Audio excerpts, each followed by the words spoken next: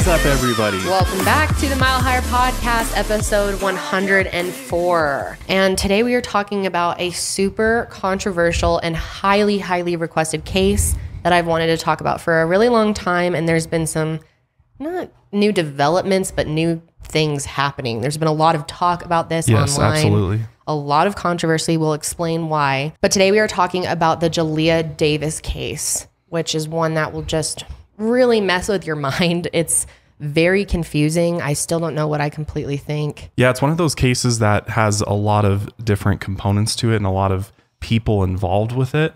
But there's just not a ton of information around exactly what happened because, you know, we weren't there and there wasn't a lot of witnesses that were there at the time of the incident. So it definitely feels like we're missing some information, but we will explain all of that. I'm sure a lot of you are really confused already. But yeah, we'll be going into quite a bit of depth on this case and give you all of the details surrounding it and kind of where it's at today, because it's definitely an active one. Even though the case is actually closed, there's a big following behind the mother of the victim, and there's just a lot of activity with it. So we are diving into that today. But before we get into that, we want to thank our sponsors for today: Daily Harvest, Postmates, Upstart, and Hunt a Killer.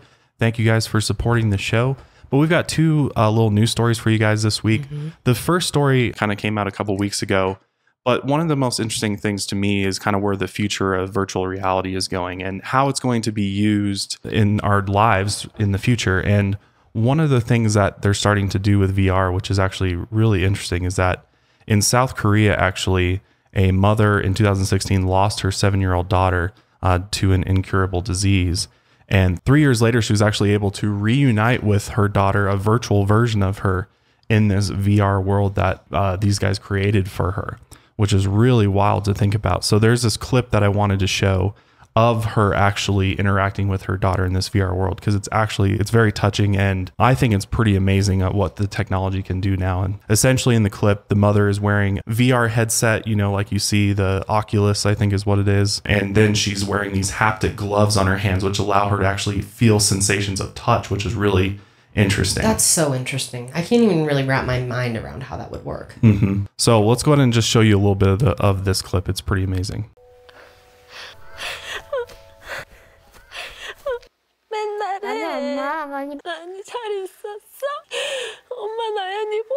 This has been really controversial with people. I mean, I asked my followers just on Twitter what they thought of this, and some people said, you know, that I would be interested in that. That's right, you know, would be kind of healing. But majority of people said that could lead to even more damage, maybe. And they wouldn't want to see their loved one. I saw a lot of people who had lost, you know, their parents or their own children or something that were like, I would never want to reunite with a fake version of them, because it's not like you're getting to actually see them. Right. It's not like you're getting access into heaven or whatever you believe in as afterlife. It's, you know, it's still a fake thing. Yeah, it's a fake version of them.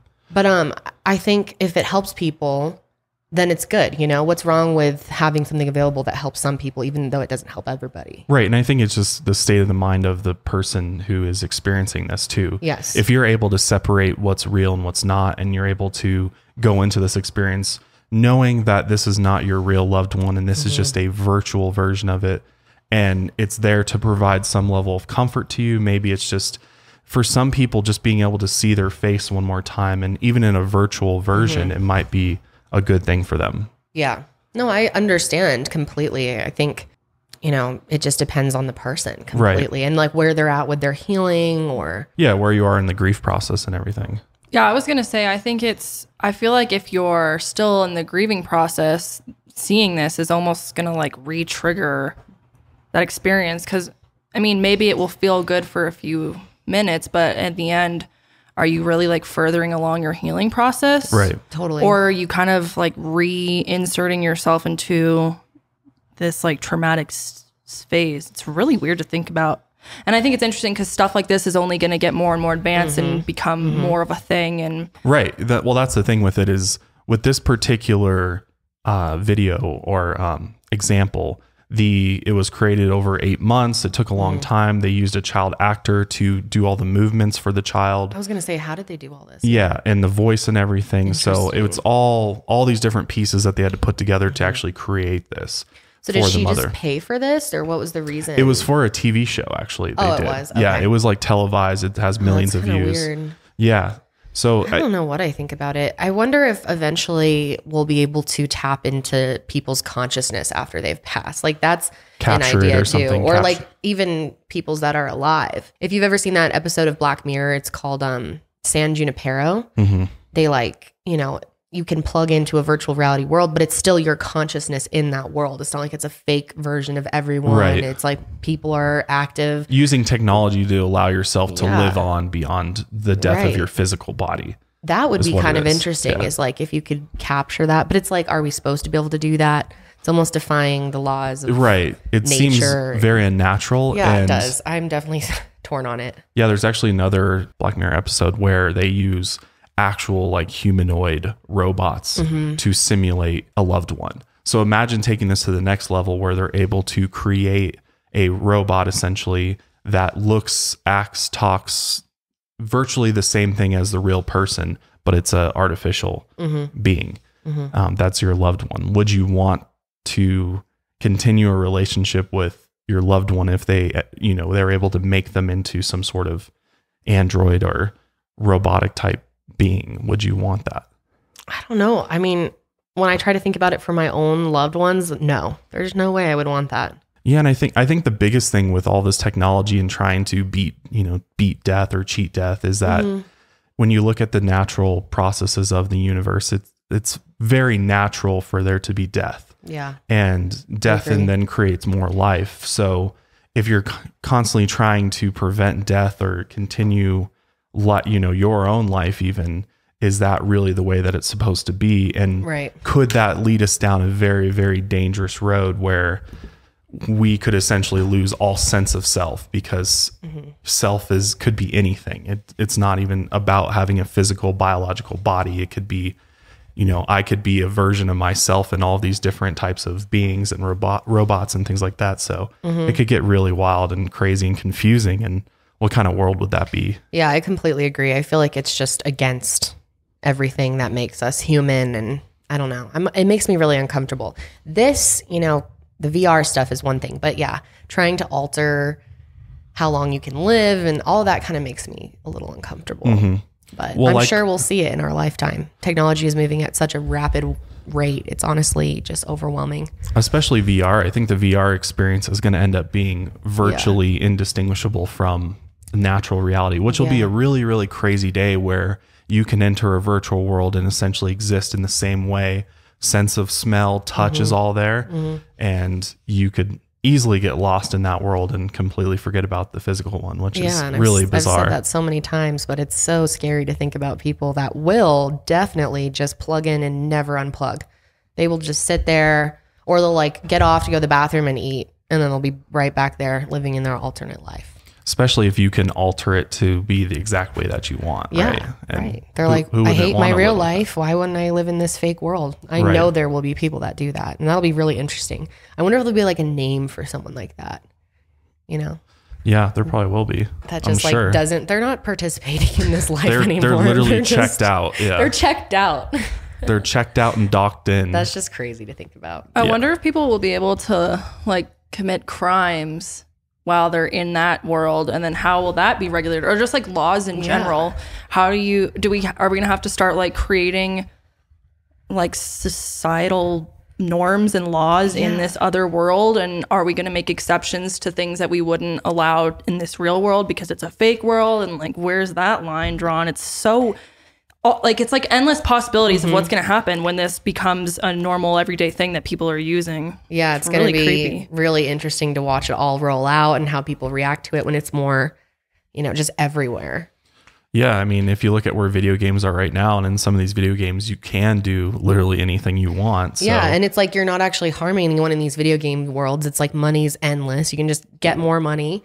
But once you can't kill someone because they'll just come back. Like, will you be able to kill someone in VR? Do they actually die? Like, can you hold someone accountable for a crime? I don't know. It just depends on how connected. Yeah, I guess it just depends on how connected your physical self is to the VR experience. And it's like, is everyone going to be in the same VR world, or is it going to be their own, individual experience at their VR station or VR station. You know what I mean? Who knows? Though? Like, will everyone have their own world? Like when you turn on a video game, unless you're live, you're like just in your own world. It's all, you know, AI that's running around with you, unless you play in an online version of it where there's other humans running around. So it's a very interesting scenario that we'll have to just see how it plays out, because the future is going to be crazy. I feel like. Is. I know. I can't wait to see what our intro topics are going to be in even like 5 years. Oh, I know. We'll probably revisit all of these and we'll have some crazy thing that just was released that everybody's into. But the next story I wanted to talk about is an ongoing one. Obviously, we all know about the coronavirus or COVID-19. And this, you know, in the past week or two, it's kind of gotten a lot worse. And just, you know, the governments have been coming out and talking about how this could be a really big deal, and prepare, you know, get your emergency preparedness together, you know, kits together and everything, and prepare to be, you know, locked down for a while, even here in the US, because we're starting to see cases of people getting infected with the coronavirus who have not traveled to China or places where it exists, and it's, you know, they're in their home even. So it's very weird that we still don't know how it's actually being transmitted. Well, they must be getting in contact with someone who has it. No, as far as we know, some of these cases have not had any interaction with other people, which is really weird. But how would we know? Well, we don't know. That's the big problem, is we don't know. That's true. So, but the fact that people are in it, and I believe these people are in states where it already is there. Right. But still, that's scary to think about. We don't know how it's being transmitted. We do know that it's person to person now. It's not just like animal to human. So it's spreading a lot quicker, with over 85,000 people confirmed infected and almost 3,000 people confirmed dead. Wow, that jumped up fast. But one of the things that I think is the media's kind of blown it up and made it a lot bigger deal than it may or may not be, and really aren't focusing on the fact that people are recovering from it.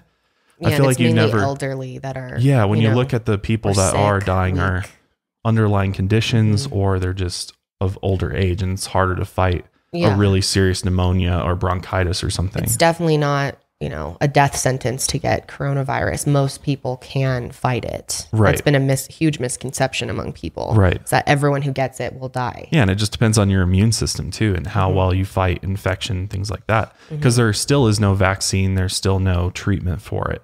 So you kind of have to, I guess you have to ride it out and just hope your body is able to, you know, obviously they can give you some stuff, but I think a lot of it is just time and kind of fighting through it and doing everything you can to sounds awful get healthy again. So one of the things I wanted to focus on though with the coronavirus is the origin of it, because this has been something that has been highly questioned by people, and some people out there have started to present some theories around where it might have originated from, that it may not have actually come from, you know, the Wuhan market or from an animal at all. And, you know, scientists are still very divided on this, but some studies have suggested that there were a significant number of early patients who had no contact with the actual market itself, and that it could have been spreading silently among people before it actually ever even went into the market itself. That's kind of crazy to think about. And one of the things that's kind of suspicious to people is the fact that the Chinese government has done a really good job at preventing news of the outbreak from reaching the public. And they went even as far as to silence some of the medical workers who tried to warn the world about the virus after treating the first patients. Yeah, that's really interesting. There have been a bunch of different videos that have come out, and some people have questioned the authenticity of some of them, but I think some of them are real. And people have gone missing after reporting, you know, the truth about what's going on with this. And it seems like now it's overflowing and they can't contain Well, the now it's truth gone anymore. global too, and, you know, it's a lot harder to, it's reached the entire internet, so it's a lot harder to keep people quiet about it, but it's created a lot of doubt about the official story of how it started. Yeah, it's very sketchy. There's a lot of doubt. There's a lot of conspiracy around. Yes. I mean, there's a lot of theories, and I don't really know enough to make a full opinion on a lot of those, but yeah, so I'll give you a couple of these theories here. So there was a paper that was published and then later deleted by 2 Chinese scientists that said that the virus probably, quote unquote, originated from one of 2 labs in Wuhan. So scientists in China that Yeah. published this official paper, and it was deleted, and obviously they discounted it or whatever. But what's interesting about this is that the two labs that they discussed in this report are the Wuhan Center for Disease Control, which is literally located less than 300 meters away from the market, which is where the center of the outbreak is. So not that far away from this market where they have, you know, the disease control center. And then there's also the Wuhan Institute of Virology, which is 20 miles away from this area, which is actually has a lab that has a level 4 like biohazard level where they are literally working on this virus in it. Oh my gosh. They're working on infectious diseases. They have all of these viruses in there. So one of the theories is that it got leaked out somehow of one of these labs and started infecting people. And instead of, you know, confronting it head on, they kind of were trying to keep it quiet and try to, like, you know, make it all go away. But it was too late, and the virus infected this market and the surrounding areas. And it's just kind of been spreading from then on. So interesting. I've actually watched videos of scientists debunking this, though, and saying there's no way they could have man-made this, and we're giving humans way too much credit, and they're not capable of that.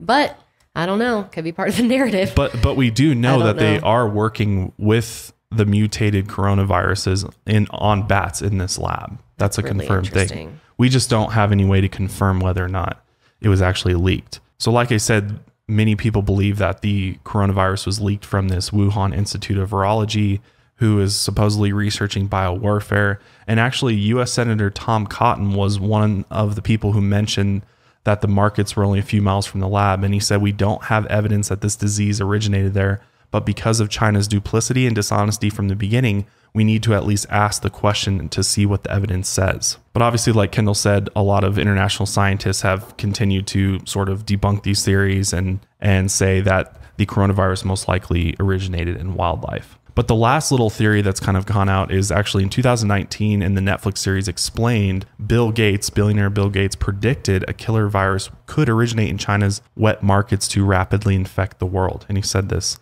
not that long ago. Yeah. Which, you know, a lot of people are like, well, this could be some sort of plan by the global elite, or, you know, he knew about it. And he knew about that this was going to happen, and this was intentionally unleashed onto the public to deal with overpopulation and all of that. It gets very wild. More evidence. Right. And there's not a ton of evidence around that at all. That is interesting. He was so specific in his statement before. Yeah. Well, it's either that it goes the dark way, or the other way is that this virus is being used to get a lot of profit from the vaccine, because Bill Gates has a company who's attempting to develop a coronavirus vaccine. Oh, that's an interesting theory then. So a lot of people think that maybe there's some connection there, and knew about it before. It's just hard to believe. I definitely need more evidence.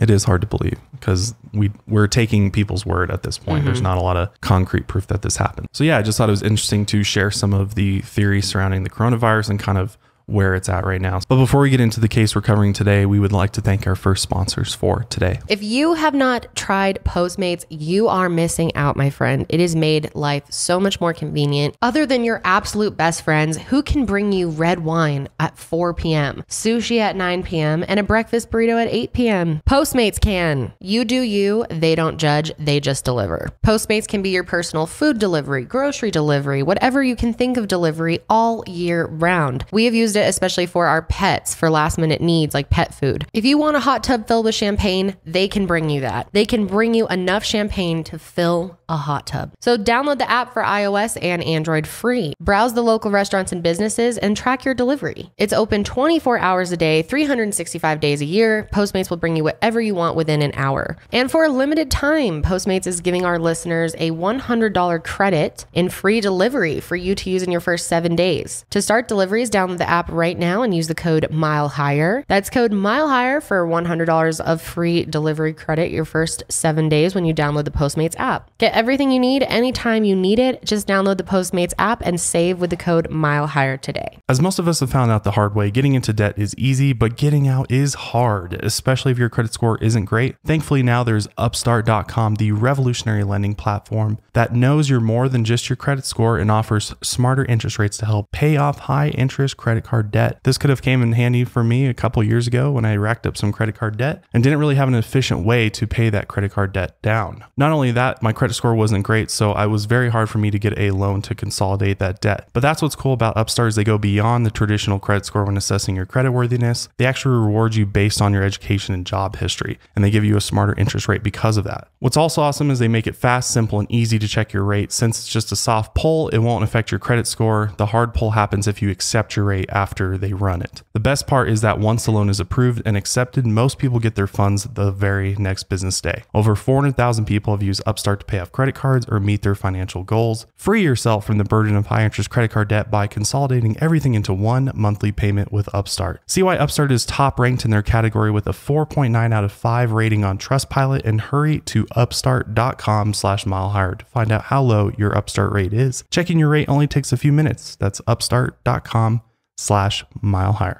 Okay, so before we get into the Jaleayah Davis case, I just wanted to talk about something from last week. As you guys know, if you listened to the episode, we had Jenny Carrieri come on the show, and a couple of days after the episode went up, I did get a text message from her that said some of the comments that she read hurt her feelings.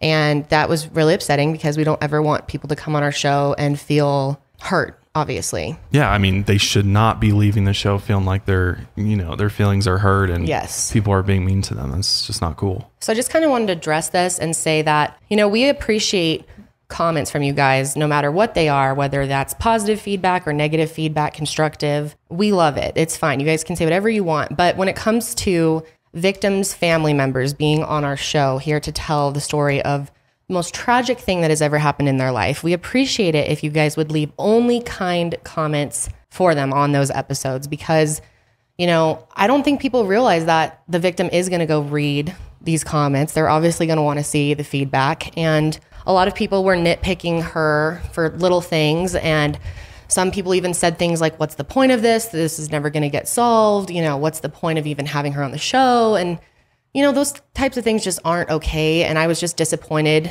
I thought our community was better than that. And for the most part, you guys, the comments were amazing. They normally are. But I did see a lot this week that were just really complaining. And a lot of people did bring up the fact that they felt it was confusing, which I think is fair. Listening back to it, we felt it was confusing too. And we definitely have learned from the interview that we want to change our style a little bit. And in the beginning, when we do have a victim's family member on the show, that we want to, do an overview, a summary before we actually have them on for the interview, because it's just a little chaotic with them. We want to be sensitive to them, but also tell the story. And, Yeah, it was definitely a learning experience for us. So we definitely learned some things, and hopefully you guys learned some things from this, and just realize that they don't have to do this. They don't have to come on a platform like this with thousands of people that are watching and listening and say anything. And the fact that she was brave enough to do that and share all these intimate details about her life and her sister and what happened to her is a really amazing thing. And kudos to Jenny for doing that, because it takes a lot of strength and courage to do that. And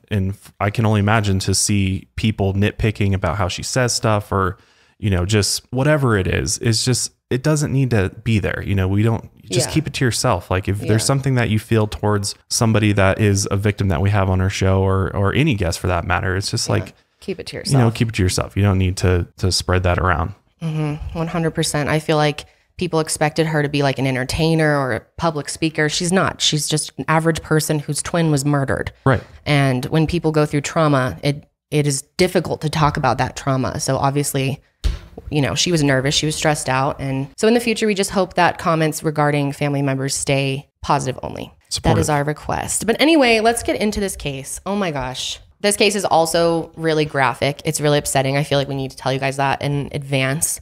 We have to talk about the condition of Jaleayah's body, and it is not a pretty picture, to say the least. It's brutal. So that being said, their family does want awareness spread about this case. They want as many people to hear about it. And we just want to present all the info for you guys, and you can make your own mind up about what you think happened. I just want to remind people that it's okay to not fully know what you think, though. I feel so many people in true crime cases feel you need to make up your mind or come up with a stance. And I'm not going to force myself to come up with an opinion completely, because this is so sensitive and there's just so many pieces missing that I feel like I can't fully do that. And that's okay to do. Absolutely. Absolutely. I mean, I feel like that's the best way to be. I mean, none of us here are investigators or detectives. We haven't worked on this case for years. And, we don't have the knowledge that the people or the authorities or the actual family involved with it has. So I think it's good to just remain open-minded about it and just look at the evidence. That's what we always try to push on our shows, being open-minded. Exactly. So the Jaleayah Davis case is involving Jaleayah Davis, who was born in November 2nd, 1991, and she's 20 years old at the time of her death. We're also going to be talking about her mother, Kim Davis, and her sister, Toby Davis, who was a few years younger than Jaleayah. I've been seeing so many requests for this case specifically, and I know that it's because of the recent controversy around this case, so I just want to address it before we start as well. There is a podcast about this case completely dedicated called Mile Marker 181, and it's hosted by Emily Nestor, and she worked with the family to create a podcast and a movement around justice for Jaleayah. And the whole podcast was on the family side. Right. It was on the side of Jaleayah being murdered. And then recently she actually changed her mind and started putting out episodes with a completely different narrative. She has changed her mind to think that this was an accident. And she's been recently putting out episodes proving how it was an accident. Right. So there's been a lot of fighting between her and her mother, Kim Davis.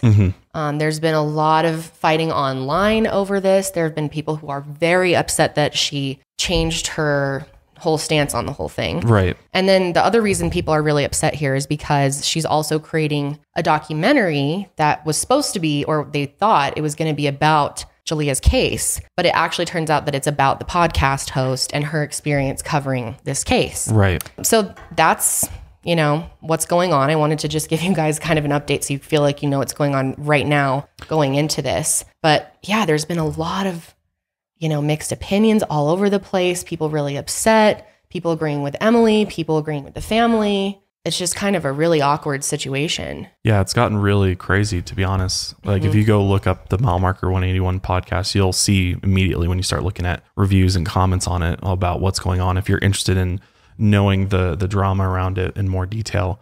But yeah, it's really, really controversial, and people are really upset. You'll see why once we go through this case. But her argument is interesting. So we definitely want to, look at her new stance on everything and kind of just let you guys decide what you think. Right. Absolutely. We'll look at both sides. But the Davis family lives in Marietta, Ohio, which geographically, if you look at this on a map, it's kind of confusing because it's literally on the border of West Virginia. And the Ohio River separates the two states, but you can easily go back and forth between the two states. So that's essentially what happens in this case, is that they're going across into West Virginia and back to Marietta, Ohio. So that's where the actual case takes place physically, is in these towns. So on Saturday, November 19th, 2011, Jaleayah went out with her friends, Kristen Bechtold, Jordan Campbell, Freddie Scott, and Katie Nelson. These are the main people involved with this case. And these were apparently newer friends. I know at least Kristen, she'd only been friends with for a couple of months. Yeah, definitely newer friends. And as far as backgrounds of the friends, we don't know a whole lot, but there is some things swirling around that some of these people were, in more shady crowd, potentially. One of them was even a drug dealer. So there's that to consider as well. But Jaleayah began drinking at a friend's home at approximately 10 p.m., where Kristen reports that she had at least 28 shots of Schrock vodka. And after finishing the bottle, they went out to get another and continued to drink. 28 shots of vodka. That's shocking. Insane. Yeah. I had 11 shots on my 21st birthday and I was annihilated, dude. Remember, I was like on the ground at the end of the night. Awesome. I was rolling on the floor.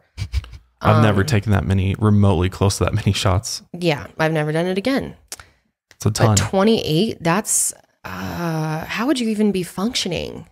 I don't know. I mean, unless you're somebody that drinks a lot on a regular basis, I guess you kind of build some resistance to it. But still, 28 shots. And that's just pre-gaming. They're just pre-gaming at a house. Yeah, but we don't know that she actually did that. Right. Well, that's the thing, though, is we have to take Kristen's word for it. We don't know for sure if she had. We know she was drinking for sure, but we don't know how much. So then at approximately 12 a.m. to 1 a.m., Jaleayah, Kristen, Freddie, Jordan, and Katie go to a club called the Nip and Q, which what kind of name is it? Nip and Nip Q. and Q? I thought it was a barbecue place when I first saw that. I was like, what is this place? Nip and Q makes me think of like pool cues and nipples. Like, what is this? Like a pool bar where there's topless girls? Yeah, I don't know. That's such a weird name for a club, I feel like. That really Nip and is. Q. But they go to the Nip and Q and they have more drinks. And Kristen mentions that Jaleayah was dancing suggestively with an ex-boyfriend of Katie's. And obviously they took issue to that, and it kind of created some fighting amongst them. So she's clearly probably, grinding or they're at the club,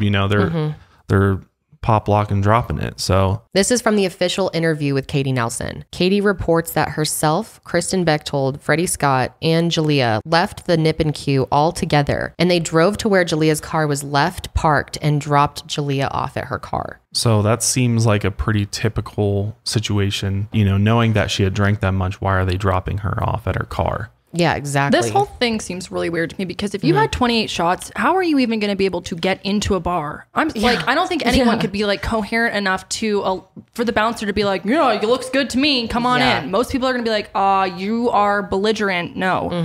I mean, unless she was like incredibly good at There's no way. handling her alcohol, that is blows my mind that she's even coherent enough to get to a bar. I wonder if she said something like, oh, she had like 28 shots, just casually. Like, did she sit there and count each shot? No. Like, all right, what number you want? Keep going, sweetie. Drinking. It's like 21. That makes no sense to me. I feel like there's no way she had that many shots. Like, absolutely not. No, and when don't buy that. You look at her blood alcohol content, which we'll talk about here in a bit. It's high. It's high, but I don't know if it's high enough to do a couple bottles of vodka. Like, that's crazy. But according to their statements about that night, after dropping Jaleayah off at her car, she reports that Kristen, Freddie, and herself left and went to McDonald's at the traffic circle. And after ordering from McDonald's, Katie reports that Freddie then drove her and Kristen back to Kristen's house in Greenmont Hills. So this is what Katie's saying about what had happened. Right. And they're just saying that we left Jaleayah off at her car and then we went and did her own thing, and that was the end of the night. At around 3:30 a.m. on the 20th, Jaleayah called her sister Tabi and asked to be picked up at an intersection. But then she called back at 3:38 a.m. to change the pickup spot to a rest stop off I-77 just across the border in Williamstown, West Virginia. And during these calls, according to Tabi, she heard Jaleayah sobbing and cursing at Kristen Bechtold. And when Tabi asked Jaleayah what was wrong, she states that Jaleayah said, "I will tell you when you get here." Now, we don't know for sure. It's not like we have a record of this call. So we don't know that she was yelling at Kristen. We don't even know if she was for sure yelling. But, that's what Tabi said. And I wonder if she said Kristen on the phone or something that would have made her think it was like, what if she was yelling at Katie? How does she know it was Kristen? Well, I think according to Tabi, she believes she heard Kristen's voice. It's like how well does she know her though? Jaleayah had only known her for a couple months. I think they probably met at some point. Like, she knew who they were. Like, I'm pretty sure they had met each other. So she was familiar with Kristen and what she sounded like. And according to Tabi, she believes she heard Kristen in the background of the phone call. But then again, we don't have any way to know this for sure. And one of my thoughts is maybe she was upset at Kristen for having her keys, because one of the things that her sister said she heard on the phone call was her say, "Give me my key back." So maybe Kristen was holding her keys, not wanting her to drive, and they were in a fight over it and she was crying, or maybe that's why she was yelling at her. I have yelled at my friends. Like, I have yelled at Janelle when I'm drunk. I have been mean. I get mean. When you're really drunk like that, you can be like way more obviously emotional and upset and angry. We don't know if something really bad happened and that was causing her to yell at her, or if it was something simple like she wanted to drive and couldn't, or maybe something else had happened. Maybe it's regarding Katie and the whole boyfriend drama. Right. I mean, who really knows? That's the thing, is so much information is missing here. You come up with so many different theories of what it could have been about. Well, I wanted to mention that the timeline itself is probably the most confusing thing. When we start talking about times and exactly at what time things happen, there seems to be a lot of confusion about that, as well as exactly what time was Jaleayah dropped off at her car. So now I want to read a bit of Kristen Bechtold's statement to police about what happened at the end of that night, because it's very interesting and it kind of sends things maybe a different way. So Kristen said that we were sitting in the car trying to figure out what we were going to do, if we were going to go inside or if we were going to go home. Jaleayah was talking to blank. The name is actually crossed out, so we don't know who she was talking to on the phone. And I think she was trying to go hang out with him. So this is a boy that she was on the phone with prior to calling Tabby. And I think she was trying to hang out with him or whoever he was with, and she couldn't find her wristlet. Her wristlet was somewhere in the car, and she was fussing with me about it because she thought I did something with it. And I told her that I had tried to take it away from you like a few times tonight so that you wouldn't lose it. And she basically was just like, I don't know where it is. She was kind of like blaming me for it. And I was like, I don't have it. So I found it for her, and we found her keys because she needed to get something out of her car. And we decided that we were going to go home. And we thought that Jaleayah was going to come with us, but she ended up calling her sister and asked her to come pick her up and said she needed a ride. So I don't know if she was trying to go hang out with that guy or if she was trying to go back to her house. Based upon this statement, it seems like Kristen could have been with Jaleayah when she called Tabby. So that would make sense because she's fighting, like you said, she's fighting with her about the keychain, her keys, the wristlet is what she's calling it, but the keychain essentially that had her keys on it.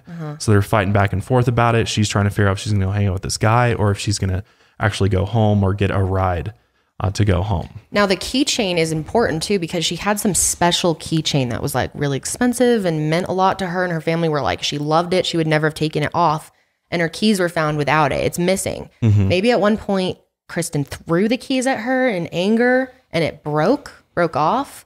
I don't know. It's really interesting to think about. Or just like pulling it in between them. Yeah, it could have been fighting over. She grabbed it, pulled it off. Totally. That's totally a possibility. So here's another portion from the police statement that's interesting. So the officer says, did you hear her say where she was going to get her at, assuming it's Tabby, get her at? And Kristen said, I don't think so. She went to get out of the car and she said, Tabby, I need you to come pick me up and I will explain what is going on when you get here. And she didn't tell her where to pick her up. We got out of Freddie's car and she went to get in her car. And we were asking her, we were saying, is your sister for sure going to come pick you up? You are not going to drive anywhere. Are you sure you're not going to drive? If she had any intentions of driving, then I wasn't aware. So based upon this, Jaleayah is dropped off her car to wait for her sister to come pick her up, is what they're saying, and kind of the way that this would make sense, right? If you're not going to drive home because clearly you've had a lot to drink and you're going to call your sister to have him come pick you up. Right. So the male that was with him that night is Freddie Scott, and he told the police that he was kind of drunk and saw Jaleayah get into her car and that she wasn't falling over drunk, which is kind of hard to believe. And he's after 28 shots, right? Yeah. Okay. And plus, even if she wasn't falling over drunk, what kind of shit friend let someone drive? Even get in their car. They were all driving. Yeah, that's the thing, is they were all driving while intoxicated. Pretty much all of them. And according to Freddie, he said that Kristen stated that she tried to ensure that Jaleayah would not be driving due to how intoxicated she was. So that's the whole thing, is we don't know exactly what happened there, whether or not she actually got in the car and turned it on, or what exactly happened there, at what point they left Jaleayah.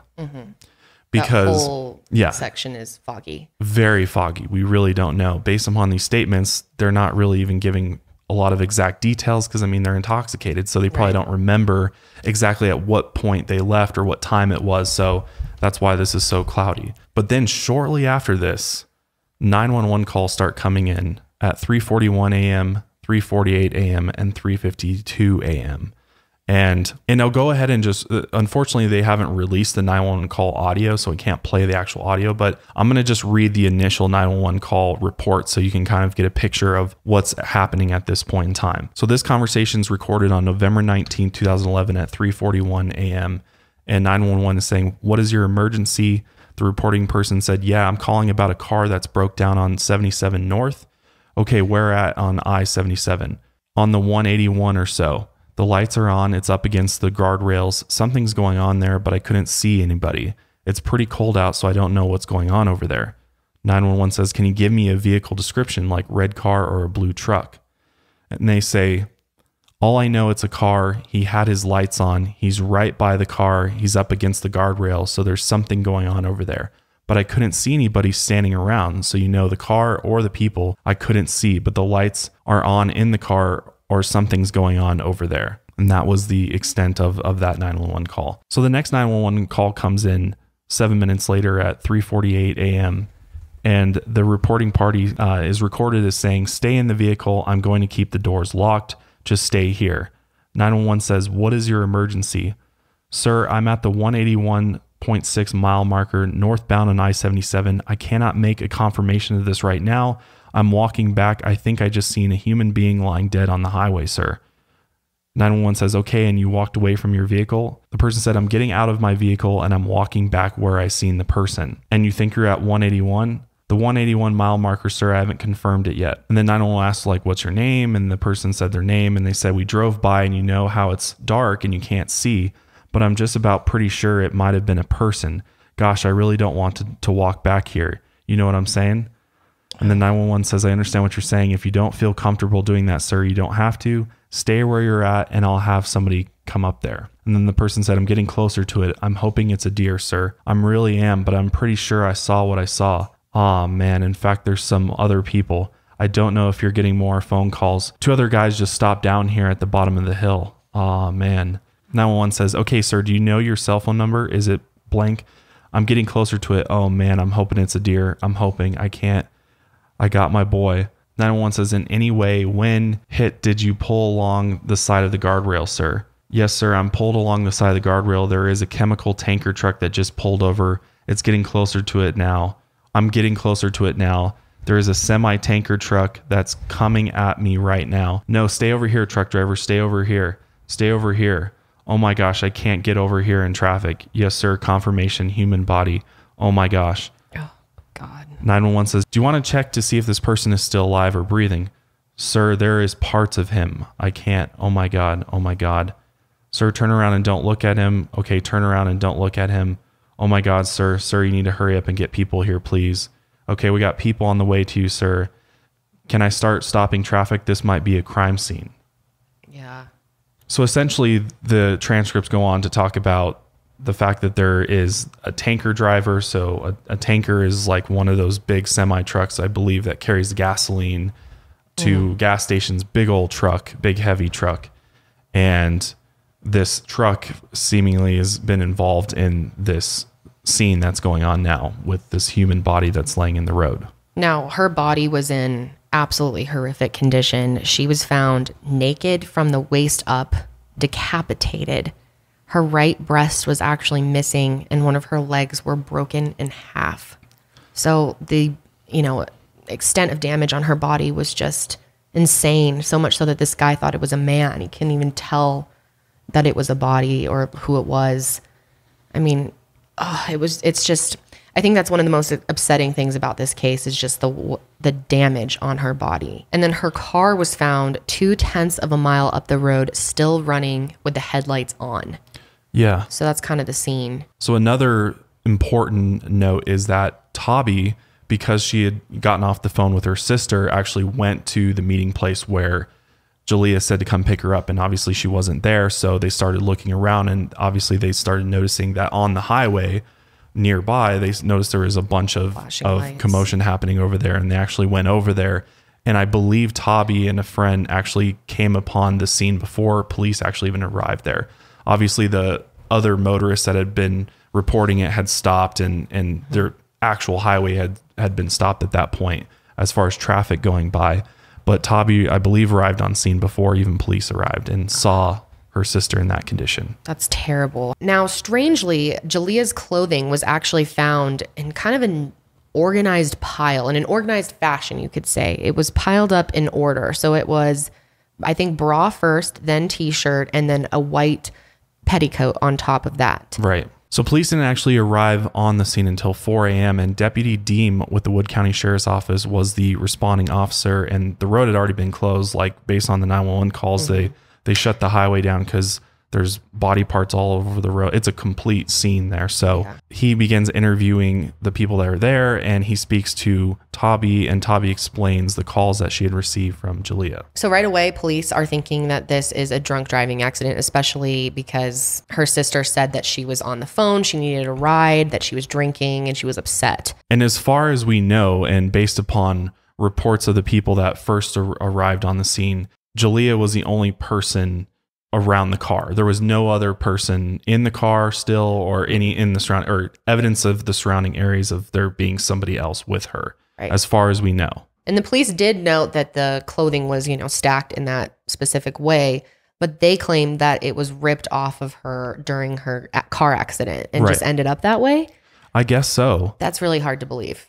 And it's also based upon talking to the truck driver that was there, because like we said earlier, the truck driver actually pulled over because he reported actually hitting something. Yeah. And as far as we know, he actually ran over Jaleayah after being ejected from the vehicle. So you can imagine the damage on her body. And obviously that makes this whole scene so much more difficult to process when there's a truck drove through the crime scene, or the scene, whatever you want to call it, after, you know, the event happened. That just makes it so much more confusing and hard to figure out what happened here. Yeah, because one of the things that can be helpful with determining the cause of death, or even trying to figure out if someone was murdered, is the autopsy and being able to look at a body that's somewhat still intact. And in this case, it wasn't at all. And you don't know where the injuries are from. Exactly. There's no way to really discern what exactly happened after just getting completely run over by a truck. So it made it a lot more difficult for the authorities to really figure out what happened. But based upon the initial assessment of the scene and what they learned, it seemed to them that this was a horrific drunk driving accident, and that she was ejected from the vehicle and then into the road, where she was then run over. And we'll explain that theory a little more in depth later on. But that's roughly what they were thinking, what, you know, had happened. Right. But the next morning at 7:35 a.m., Detective White and Deputy Deem went to Vienna, West Virginia, to Kristen Bechtold's home. So at the house, the police notate that there's two vehicles in the driveway, one Cadillac and one Dodge. And they also noted that the Cadillac had a lot less frost on it than the Dodge, indicating that it may have been driven much more recently because it was on and hot. So that would make sense.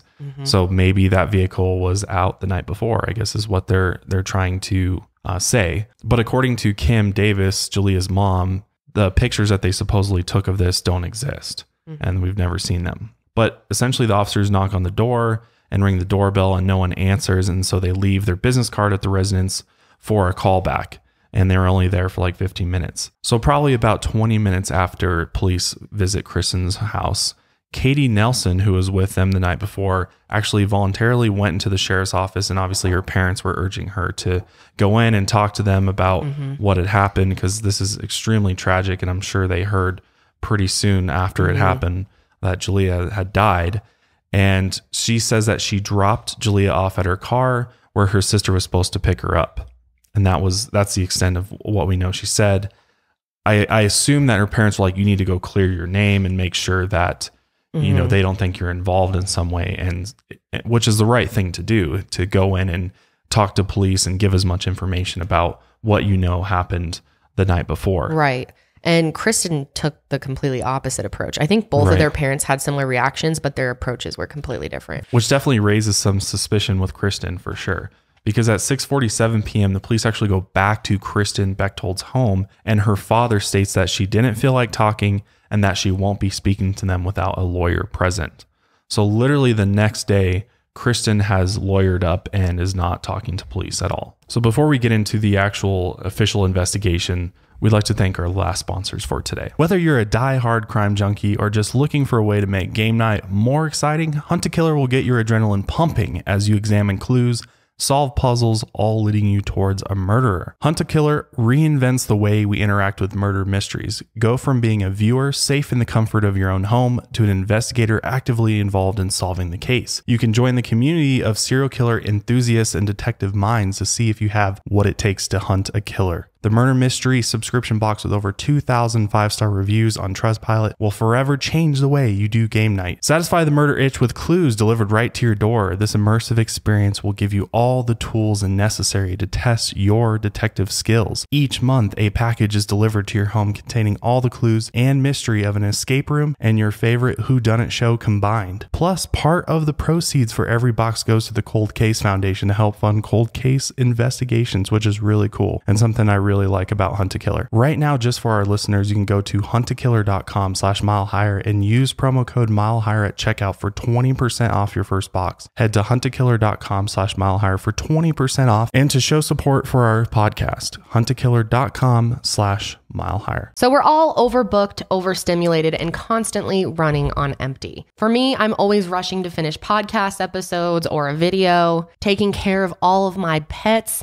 and I barely have enough time to eat complete meals. But that's why I love Daily Harvest. It makes it super easy for me to grab something out of the freezer, throw it in the blender, and it's ready to go. Daily Harvest makes it easy to eat more fruits and vegetables with thoughtfully sourced, chef-crafted foods that can be prepared in 5 minutes or less. They work directly with farms to harvest organic fruits and vegetables at their peak and then freeze them within 24 hours to lock in their nutrients, and everything stays fresh until you're ready to enjoy it. You can choose from more than 65 different options like smoothies, hearty soups, harvest bowls, or overnight oats. Each recipe takes one step and is easy to prepare. My personal favorite is the mint and cacao, and it tastes like mint chocolate chip ice cream. It's so good. I just add a little bit of milk to that and it's good to go. So check it out today at dailyharvest.com and enter in promo code MileHigher to get $25 off your first box. That's promo code MileHigher for $25 off your first box at dailyharvest.com.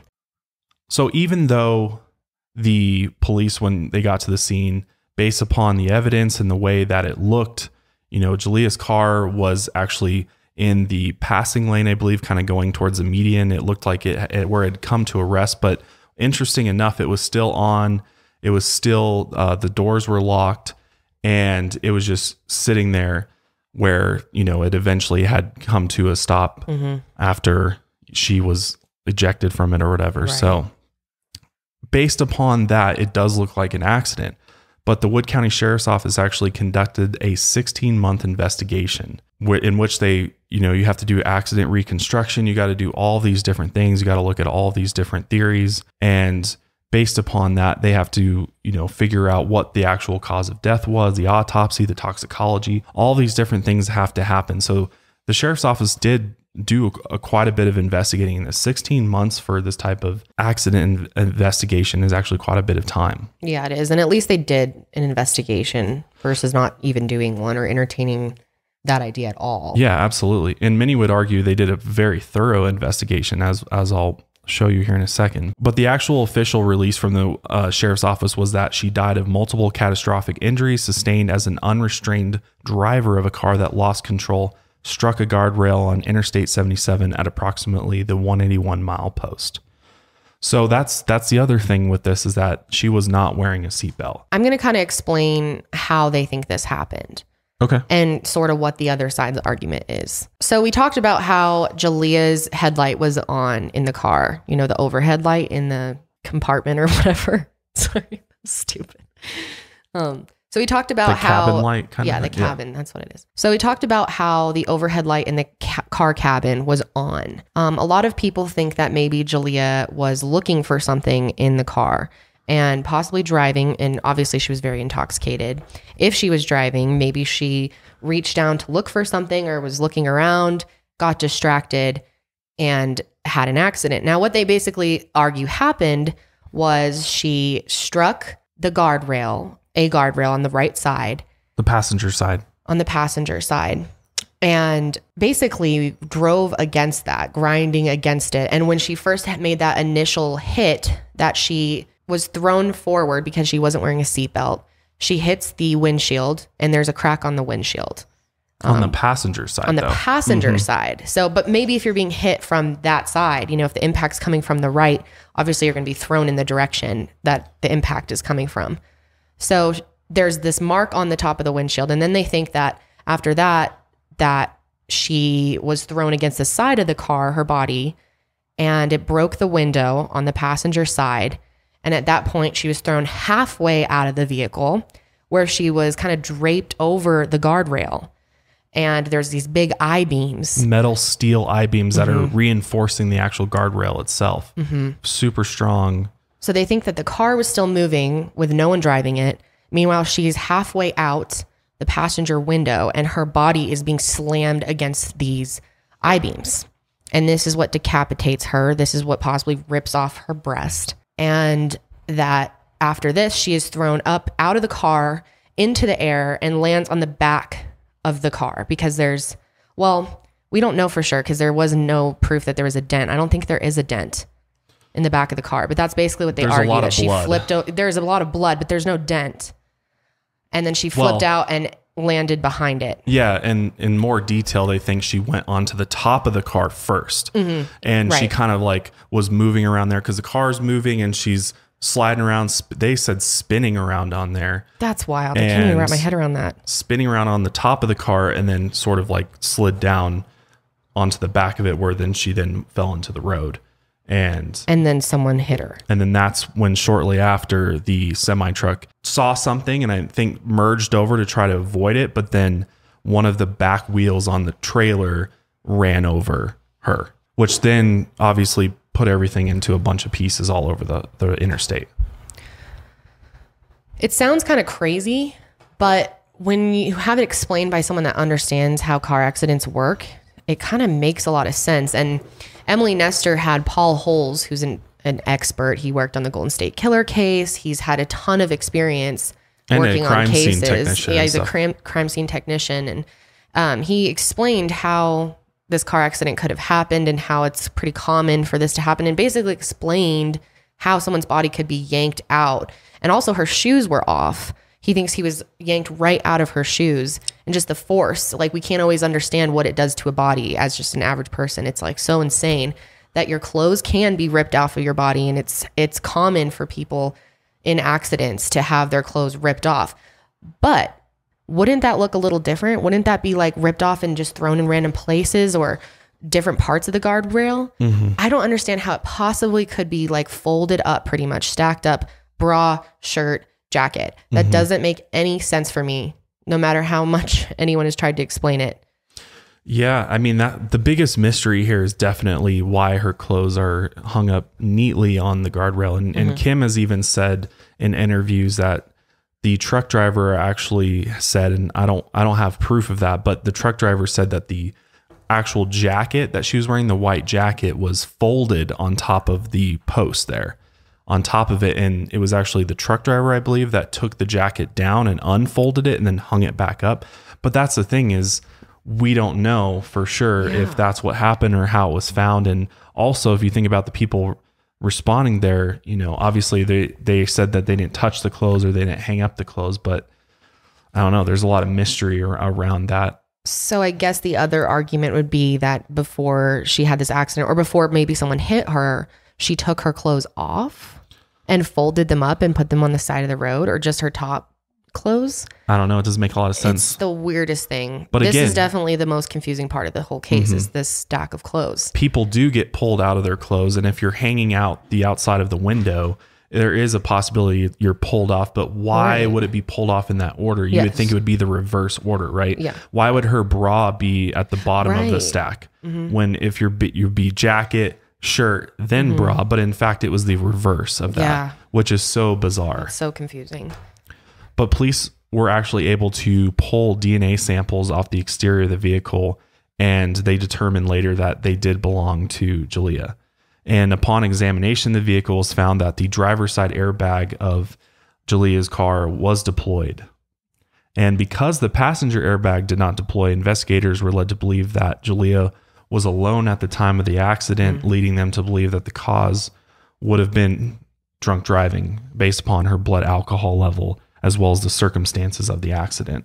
Right. So that's a whole nother theory, is, you know, maybe Kristen was driving the car, but obviously police don't think that. But it's possible for the passenger seat to not go off, especially if she was lifted out of the seat really fast. Yeah. Well, and according to Kim, so they did a lot of investigation into the car. They actually brought in a Kia engineer to look at Jaleayah's Kia Optima.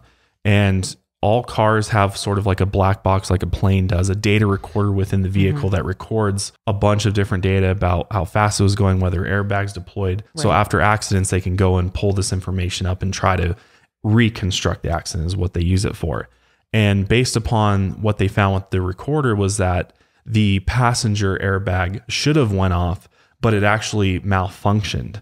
And that's the reason why it didn't go off, is because it just malfunctioned. So it's also possible that maybe Jaleayah wasn't the driver and she was the passenger, and just the airbag didn't go off, which would make sense for why, if she was sitting in the passenger seat, why there'd be a crack clearly from ahead in the actual windshield itself, because the other way that they look at it and the way the authorities look at it is she's driving and that the driver's side airbag went off because it was working and that's where she was. And then she flew across the car and maybe hit, didn't go right out the window first, but hit the windshield. And then as the car's kind of, when you hit a guardrail, you're going to kind of bounce alongside of it. To the left. Right. Or exactly. To the right.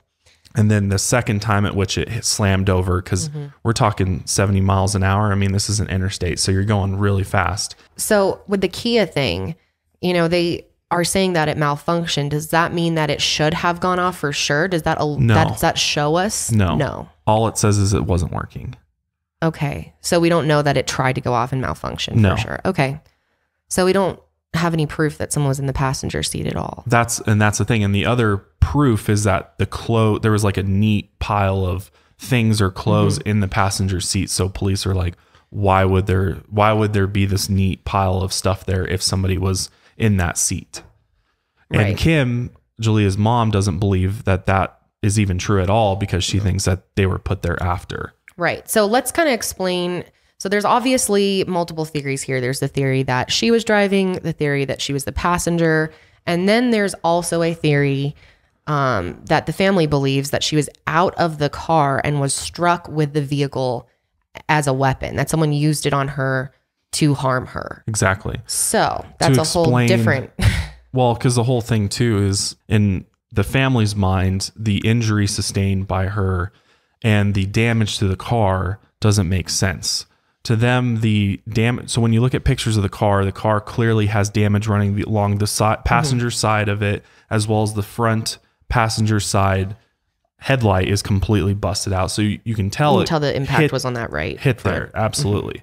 And then you can see the windshield crack there. But she believes that the car should have sustained more damage based upon the accident and how fast they were going. And there should have been way more damage to the car than there was. So, and that's why she also believes that the car was used as a weapon based upon the amount of damage to it. And that not only was Jaleayah ran over by the car head on, but also dragged along the guardrail, is what she believes. Is what created some of the injuries. Right. And because she does believe that the I-beam was the thing that actually... She just believes that she was kind of wedged between the guardrail and the car and was dragged along that. Right.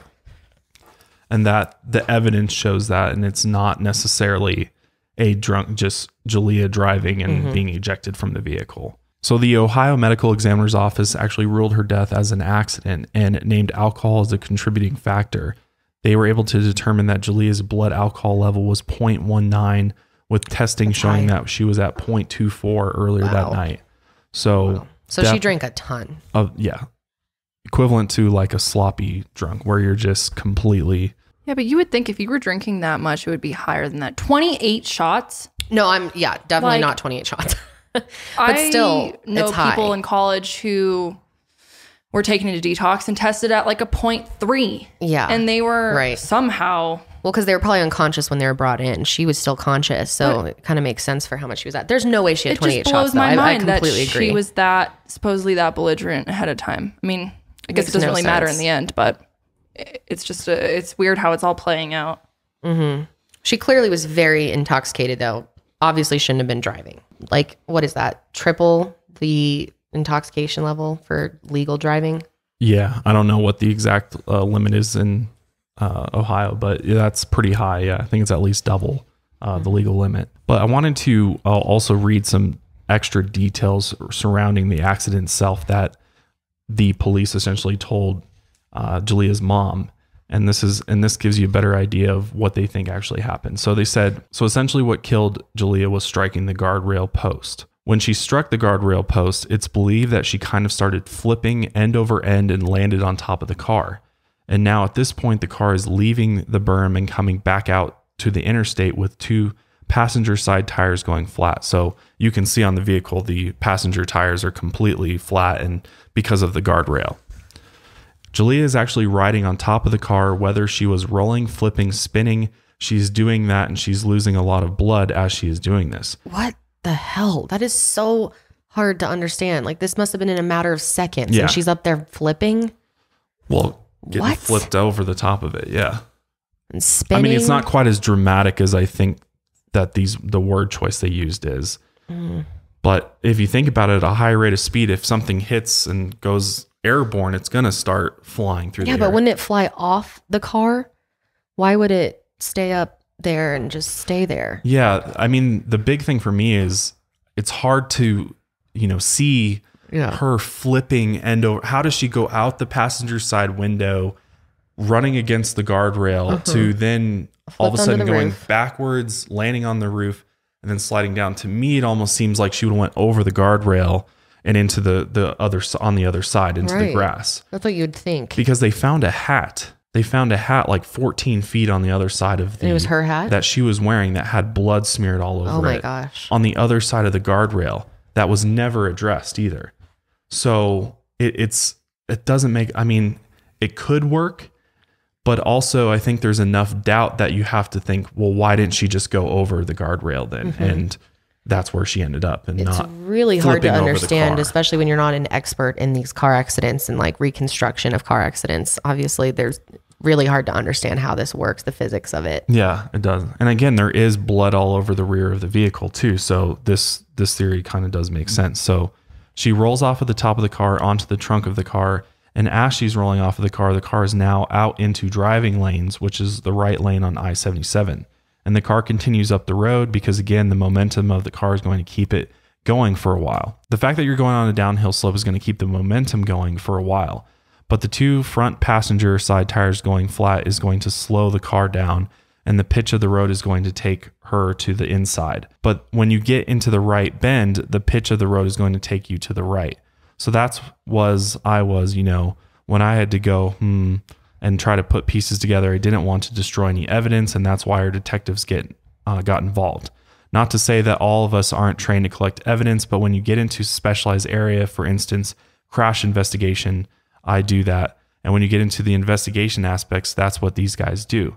So again, when we started putting all this stuff together, we came to the conclusion that the vehicle swerved to the right, and the vehicle front end hit the guardrail, and then the rear of the vehicle smacked the guardrail. It ejected Jaleayah out of the passenger side, and there could be many reasons. I mean, when she hit the guardrail, she could have been going, and she could have come forward, and she could have been leaning for something. The airbag in her size could have helped project here. I mean, there's so many different things that we're never going to know the full answer, but nonetheless, ejected her out the passenger side window, and she had struck one and then a second guardrail post on the outside of the guardrail. So that was from the responding deputy, Deputy Deem, I believe that was his statement about what he observed at the scene and what he thought happened with the accident. But now let's look at the other side here, because according to Kim Davis, she believes that there's evidence that supports the other theory that this was in fact murder and an intentional murder. So like we said, Kim believes she was hit by her own car, and she fatally hit her head on a guardrail post, and then her body was dragged by her car 82 feet into the passing lane, where her remains were later found. So Kim has said that the location of her daughter's body and her car make it impossible to believe it was an accident. In my mind, it was not an accident. I don't see how they will be able to explain it that way. Somebody did something. Why didn't she spend the night? Why was she crying and upset? Why did she want to meet her sister? All these things don't make sense. I don't see how they can say it was an accident. These things just don't add up. My kids are all I have, and I'm not going to give up on this. And that was a post from her Justice for Jaleayah Facebook page. Well, it's definitely confusing to think about why would she have called for a ride if she was willing to just, drive anyway? Unless it was possible that while Kristen was holding her keys from her and refusing to let her drive, that she was calling her sister and stuff and being like, they won't let me drive, you need to come pick me up. And then eventually they got mad with her, annoyed with her, and was like, you know what, screw you, whatever, and threw the keys to her. That breaks the keychain. And then she, is like, okay, well, I'll just drive, or I'll drive to meet my sister at the place. A meeting place. Yeah. Or, when you're drunk, you aren't thinking things through. And it's just such a shame that they left her and they didn't even see whether or not she got in the car. And it's like, why would you? It's so stupid. Why wouldn't you just stay with her until her? It's so dumb. I mean, none of them were thinking, but they were all just trashed. Yeah. Which could explain why she's upset. I mean, a lot of people get upset when they get drunk and have fights, and and people get pissed when you take their car keys. I've had friends that drive drunk, and I've taken their car keys, they get mad. We've had an experience with that for sure.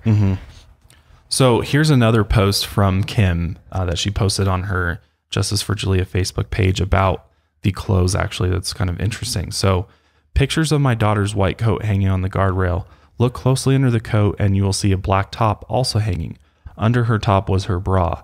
Notice that the sleeves of the coat are not turned inside out and how the clothing is in reverse order of how it would be laying if it was torn from her body, as the sheriff's department claims. Yeah, that's confusing too. Like, how was it inside out? Or it wasn't inside out. It should have been. Yeah, if you're getting pulled out, everything's going to come off inside out. That makes no sense, especially with how fast it happens. And what's interesting too is when you actually look at the bra itself, based upon how it actually ripped off, was like from the weakest point of the bra, from the back. Oh. So it's, which I mean, you know, depending on how, it really just depends on how her body was when she was hanging out the window, when she's being dragged along the guardrail or pinned between the car and the guardrail. It just really depends. But still, it just seems very hard to believe that all three got ripped off in that order and ended up on the post like that. It's extremely hard to believe. I just don't believe it. I wonder if there was anyone that was at the scene that just didn't report doing this, but like moved them, or maybe that truck driver was confused about what he did. I mean, he did just see something really traumatic. He sounded really upset on the phone. Maybe he didn't really know what he was doing. He was just like grabbing at things, and or could have stacked them up. I mean, I don't know. Well, for all we know, like there was a couple other 911 calls prior to the truck driver getting there. So potentially somebody got out of their car, and when they called maybe that person that seemed really like upset and like, I think it's somebody, and they out of respect, just but like, who does that? It doesn't make a lot of sense. Like, clearly you know that you need to leave everything the way it is so that they can investigate it. But you're not thinking when you're in like this, you know, maybe they thought they were trying to help, but I don't know. It just, there's no way they ended up like that on their own. I just don't believe it. But it's like I said earlier, you know, if you believe that she was murdered, what would be the point of making her take her clothes off at the beginning? Or did she take them off and then was murdered? I mean, it still doesn't make sense. Like, for example, let's look at the right breast being severed. Right. How does that happen? I mean, I think the guardrail for sure ripped it off. Yeah. God. I don't see how that could happen from being hit with a car. Maybe being hit, you know, afterwards when she was laying there. But initial impact, if she was standing, that wouldn't make any sense. And another point to make is, you know, her leg was broke at her hip bone, like the upper part of her leg. And this car, the hood is really low. Very low to the ground. And if she was hit standing up, she would have had both of her lower parts of her leg broken. Right. Or at least one. Yeah. The break wouldn't be up high. Yeah. So there's that. And they did find there was actual brain matter on the post. So we know that she for sure hit the post. Yes, that's definitely how she died. I think everyone agrees that her death was from the guardrails. And a lot of Kim's reasoning for why this was murder is the fact that just the damage.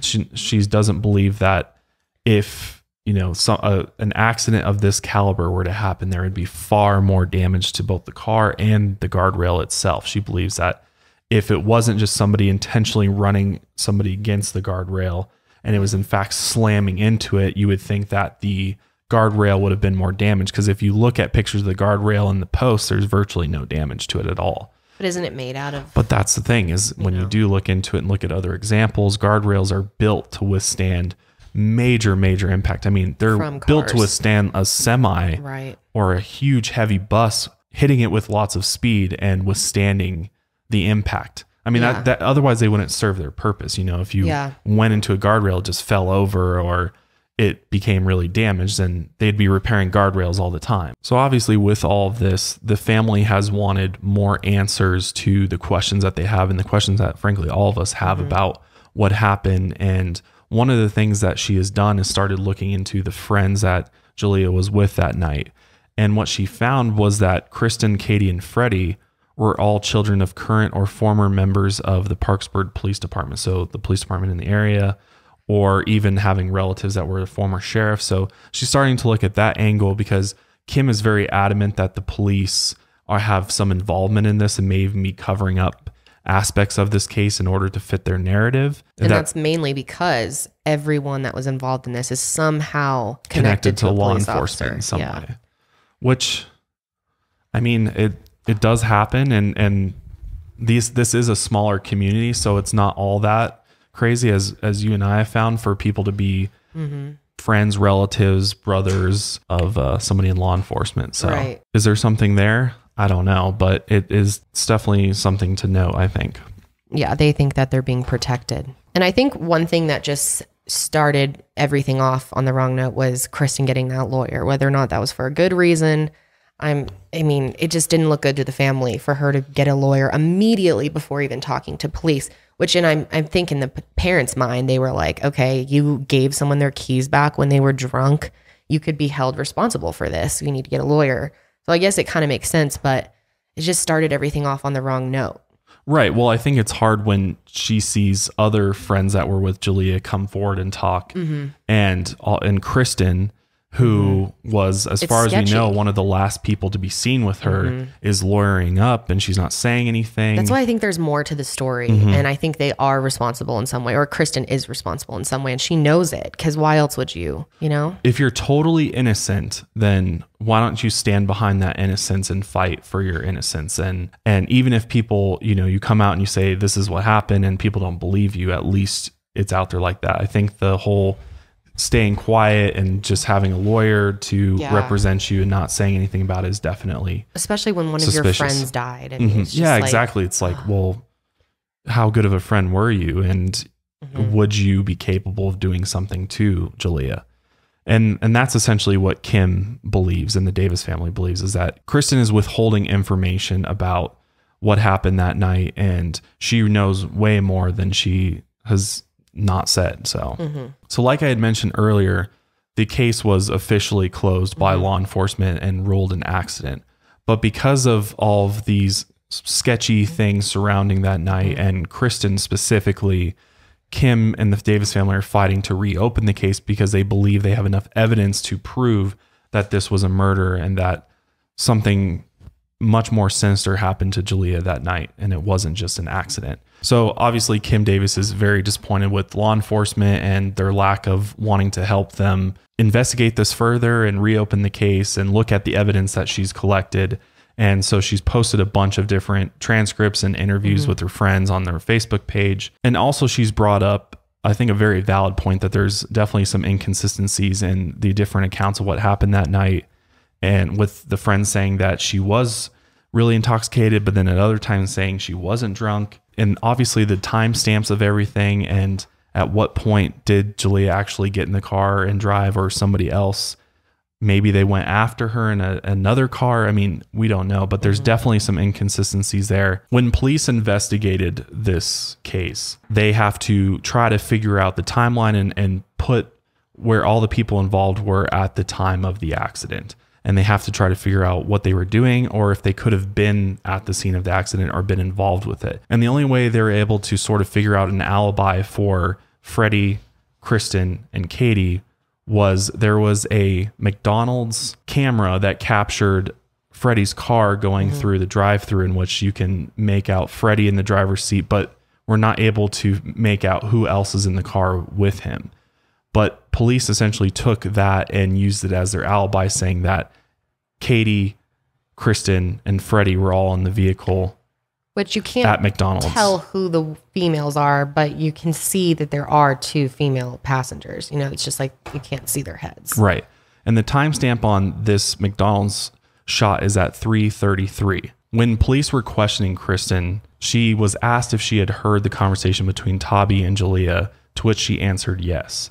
And then Kristen quoted Jaleayah's last words to Tabi, and that conversation was at 3:38, yet Freddie's car exited the McDonald's parking lot at 3:33, which would mean that either Jaleayah was in Freddie's car with Kristen, or Kristen was in Jaleayah's car with Jaleayah at that point in time. Well, I feel like there's no possible way Jaleayah was with them, because it's 6 miles away, the McDonald's, from the crash site. And that would leave absolutely no time. They would have had to been driving super fast. You'd have to get out immediately, have the accident, and someone calls by Well, if she was with them, the murder would have had to happen in a matter under 10 minutes. Right. Because the first 911 call of somebody driving past seeing the scene was at 3:41. Oh, 41. Okay. So that 3:33 to 3:41, if Jaleayah's with those two, that's crazy. And they're going to murder her. And they just got McDonald's. Why would they like get McDonald's with her and then murder her? That's a big question. Yeah. It's hard to see that happening. But, you know, the flip side is that maybe it was not Kristen in the car, because we don't know who exactly is in the car with Freddie. Right. That's the big question is Freddie has not said who is in the car with him. So we don't know if it was Kristen or Katie that was in the car. Well, there was 2 females. Yeah, and there was someone in the back seat, I guess, and you couldn't even see who. Maybe it was someone random that's not Kristen. Right. So that's... Well, and they were hanging out with the other person, Jordan, as well. So it could have been, it may not have been a female. I mean, we don't know. It's when you look at the screenshot that the police had to look at, it's not a lot of detail there. I mean, you can barely even see Freddie in the driver's seat. So you definitely can't prove that Kristen was there and not with Jaleayah instead. Right. But I think it's pretty difficult to say Jaleayah was at the McDonald's. Doesn't really make any sense. But I think one of the major reasons for why the Davis family believes that there's more to the story and that this was potentially murder is because of what these friends have been saying after the fact. Yeah, just their actions. And their attitudes and their whole demeanor. Just seem mean. They just seem like they don't give a shit and they're angry and they're fighting all the time. Like Freddie Scott's Twitter is just like awful. He compared it. He said, "My pet cat got murdered in my hometown and my fish is still swimming around the tank free. Please help," like mocking. Yeah. He's saying justice for Jaleayah is all lies and rumors. Nobody killed that girl. If you had half a brain, you would know that. I just don't understand why you have to go to that extent and say all this. It's like, just leave the family alone. It reminds me of the Christian and Dracchio case. Totally. You know, people just bullying them online and all this negativity surrounding it, which I understand because I do see that they feel like someone's being wrongly accused of murder, which is a big deal. And that's why this case is so difficult. And I don't want to jump to conclusions and say that I think someone was murdered or not, because I obviously don't know. And that's a big accusation at someone to say that they murdered someone with a car. Yeah. And I mean, I can see how that could upset you for sure, especially if you were the person being accused. But it's like, you can take a different approach. And I feel like their approach has been absolutely terrible. And it's driven a lot of people to get involved in this, to be angry. And just their behavior is so off-putting that it makes you feel like you must have done something. And I think in a way that they did. I think they know something, whether Kristen and Freddie or just Kristen, like something is missing. They are keeping something for sure, because it just doesn't add up. No, it doesn't. It really doesn't. I mean, to me, when somebody is even remotely involved in especially a fatal car accident or incident, that if you were even remotely friendly with them as a decent human being, you would try to provide as much help and detail surrounding what happened that night, and just offer some like compassion to the family. Yeah, exactly. You know? You were one of the people to be with her in her final moments. Your friend was murdered. This is apparently your friend. Unless something really bad happened that night, and it wasn't just a fight over, you know, getting her car keys back. Maybe something really bad happened that night and Kristen did something really mean, or they got in a huge fight and they were like, we're never going to be friends again. I mean, is it possible that even in her death, they just like were still mad at her about something that happened earlier that night or a fight they were in? I mean, their attitude here is just so poor. It definitely makes you think something is missing that we don't know about. Yeah. Well, I mean, as far as we know, I don't think they were as good as friends as we'd like to think, you know, like I think Freddie met her the first time that night. Like that's what he says, is that he had just met her, and I think Jaleayah knew Kristen. So it was kind of like mutual friends of Kristen that she was with that night. So it wasn't even people she was really all that familiar with. Plus, I mean, we don't know what these people are capable of either. So there's that. Another reason why Kim thinks that they did something is because there were fingerprints on the outside of the car that police never tested, but we can't, you know, confirm whose they were or if it had anything to do with the car accident. Another thing she argues is that when she hit her head on the windshield, there should be blood or hair in that spot, and there wasn't. So I don't know. It's just an extremely difficult And case. Not only that, she also said that the car should have been found with the doors unlocked. And the fact that the doors were locked was weird. But then again, I'm like, well, if she was driving, she could have locked herself in. Right. She was alone by herself at night, drinking. And if you go out the window, then the doors are going to stay locked because the car's still on. Right. The car doesn't know that you went out the window. But she's saying that according to the Kia engineer, that if the airbag deploys, the lock should automatically come off. Well, I just think it's really weird that she says that, because why would they want the car door to unlock? Because then wouldn't your chances of being ejected from the car get even higher if, the doors could theoretically open a lot easier? Wouldn't you want the car to lock you in and the airbags to go off, so hopefully you're going to stay in the car? I mean... Yeah, well, maybe they have it so that they unlock, because when first responders get there, they don't want the doors to be locked. Yeah. Maybe they automatically unlock, but I don't know. That's what the Kia about cars. That's why it's so hard to form an opinion on this. I mean, that came from the Kia engineer, that was what should have happened. And the fact that the car was still on and locked and in the condition that it was makes it suspicious that potentially somebody who could have been in the car, or again, like Kim believes there could have been even another car with people involved with it, could have locked it after it came to rest. And so I don't know. It's hard because there's not enough to say, how it would have happened. Yeah, it's very difficult, but I do think it's worth it to listen to Paul Hull's explanation on the Mile Marker 181 podcast, and just having, I guess, someone more expert than us explain to you that theory before you make up your mind. Which is the last episode of the podcast that has been released. So yeah, she said she was going to release 5 episodes kind of debunking her own work from the past couple months, but then she stopped. And I don't know if she's going to continue, because people have been really upset, and I see why, but I also do understand, like, it's really, really tough. I mean, if you're here to help someone, it's kind of hard to change your opinion on them, but at the same time, she wants to be true to herself and maintain journalistic integrity. But I don't know. It's a really difficult situation. Yeah, it's really tough. It's really tough to know which way I lean. And, you look at the evidence and this way seems much more probable. But then again, there's so many different things, the clothes, that just remain huge questions. And I mean, the other two things I was going to finish off with was that a woman named Ember Stafford in 2012 claimed to be a witness to this incident. And she stated that she saw another car force Jaleayah's car off the road, and which resulted in the accident happening.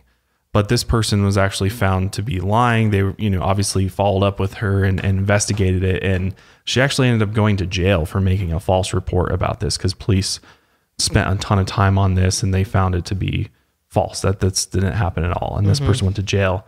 But also in 2013, the internet hacktivist group Anonymous even announced that they would be taking action to expose a police cover-up in relation to Jaleayah's case.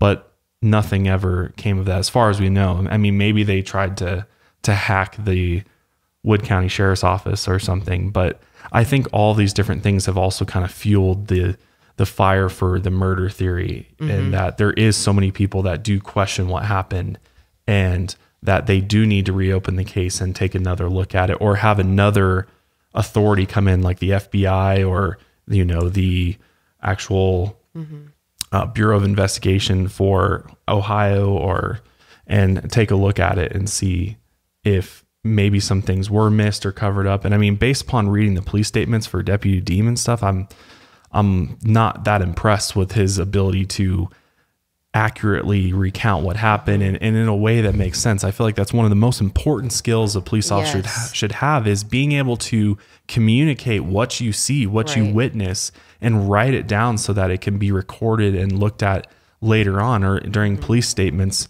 that they give. You can just tell that may not be the brightest of the bunch that was working on this case. I don't think they even really presented that theory to the Davis family in a way that made sense to them. Like they were just like, she was the one driving, she got in an accident. An average person looking at this is like, what the hell? This is the craziest accident. How could this have happened? But maybe if they explained it more thoroughly, the way that, Paul Hull explains it in that podcast, maybe they could have understood that theory a little more. Like, you should know how to work with people, how to explain things, how to be sensitive when explaining things. And they just don't feel like they've been treated with that compassion. And I think that's what's really lacking here. Is even the way they talk about the case, like in interviews, they don't have that compassion that I feel they should. Yeah, not as, I mean, I think that's just kind of police in general. I think that they do deal with so much of this it is that hard.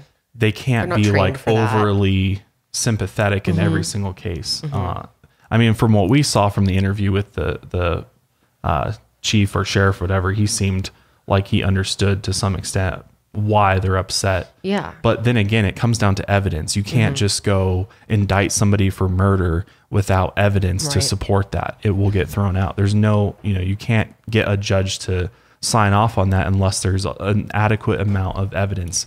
And that's the whole fight, is that Kim thinks she has it and has enough to indict all these people and send them to jail. But well, the hair alone too, I'm curious about that, because if you presented hair to the police and being like, this is from so-and-so, yeah, they can't take that into evidence. That would totally not be admissible in court. No way. Right. So she's trying to do, I understand why she's fighting it. I understand why she's doing it. It's so much pain. I can't even imagine the grief that this has caused and how having it's changed to their go lives. over it again and again in the crime scene in her body. Like, as a mother, she had to look at autopsy photos. That's terrible. Yeah. And it's horrible. I really feel for this family, and I don't know. I mean, I support their fight, and I think it's good. They should keep going, If they truly believe that this was a murder, that's what you do. You fight for your loved one, and I respect their fight for sure. Absolutely. And I mean, I hope they go and try to put all of the evidence, because if you want to know more and look into the case and all the photos that are out there, just tons more detail. Justice for Jaleayah on Facebook. They have a group there. You can go and join the group and provide support to the family, but also look at all the evidence she's collected. She's posted a lot of it there.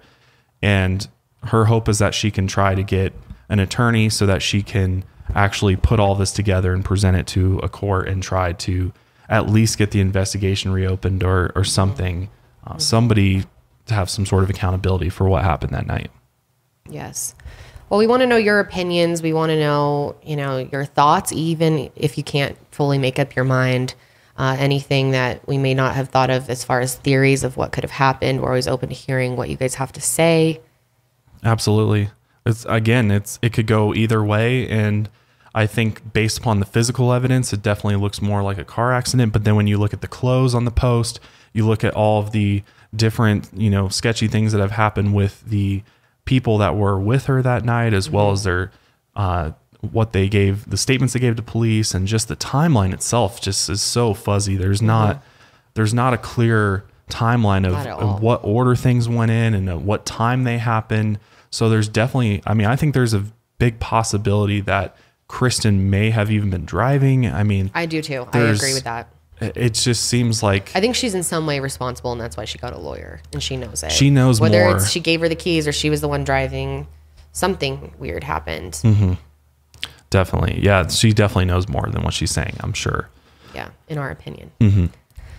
But yeah, we'll leave links to all of the groups and everything where you can look into this further. But yeah, so hopefully you guys enjoyed this episode of the Mile High Podcast. If you did, be sure to subscribe on iTunes and Spotify. And this is one of those cases that might be worth watching on YouTube as well, because we will have some of the photos and things like that, so you can get a better visual representation of what happened and just kind of put the pieces together, because I feel like this one is so confusing that definitely having some of the visuals helps help you understand it. So, but yeah, we'll leave it there, and we will see you guys next time. Stay safe and stay woke.